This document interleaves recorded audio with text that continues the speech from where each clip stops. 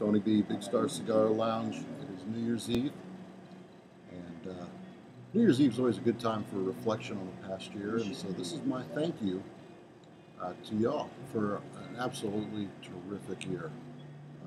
Business was up significantly year over year because of you guys. I appreciate that. That helps feed my kids, keeps my wife happy, keeps me happy too. I need to thank some specific people. We had a number of cigar events this year.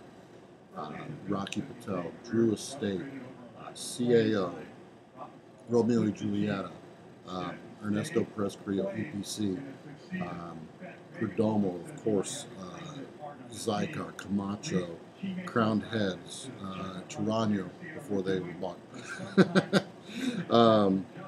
So it's been just a terrific year. So thanks to all my cigar reps.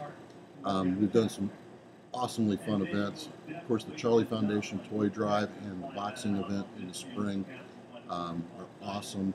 You guys are fantastically generous. And some kids had a nice Christmas because of y'all. So thank you for that. You'll remember we took a Rocky Patel trip with some customers to Denali, Honduras, and Esteli, Nicaragua. That was a blast. Most of us remember most of it.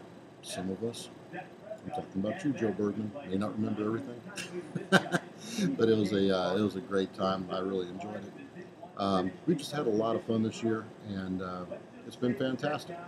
In case you're wondering, today our hours, we're staying open till 6 o'clock tonight, and the wife's got some folks coming over to the house for New Year's Eve, so I gotta bust my butt and get home and celebrate the new year. But here's to y'all. Oh, a couple more shout outs. I had some nice surprises. Some people that I wasn't necessarily expecting to see that traveled great distances.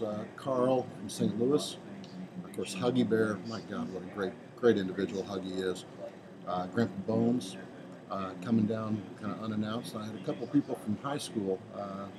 Nathan Day.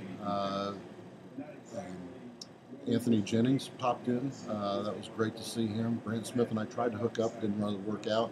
And then from college, Rob Lampy and his family coming by was a nice surprise.